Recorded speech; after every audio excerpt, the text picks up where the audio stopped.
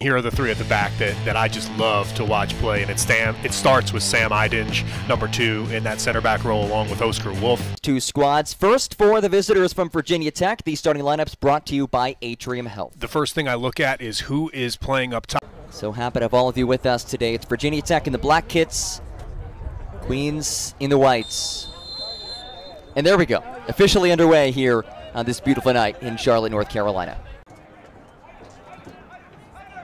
Clendon moves it off for Yoshizawa.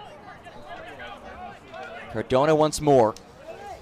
The Fort Mill, South Carolina native, bit of a homecoming for him.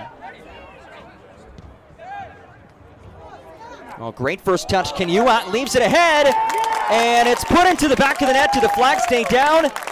It did, and Virginia Tech strikes first. This is one back by the Royals. Ball does take a deflection. Feldman, the equalizer. He is red hot. Carries over the midline. Connects with Sullins. Sullins rolls forward. It's a lovely ball. Yoshizawa slices and scores.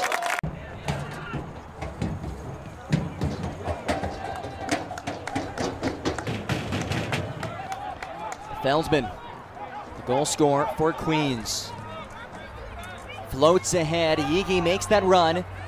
Able to settle. Yigi strikes. Yigi scores! Win today for Virginia Tech would surpass its win total from last year. Talked about that down season for the Hokies.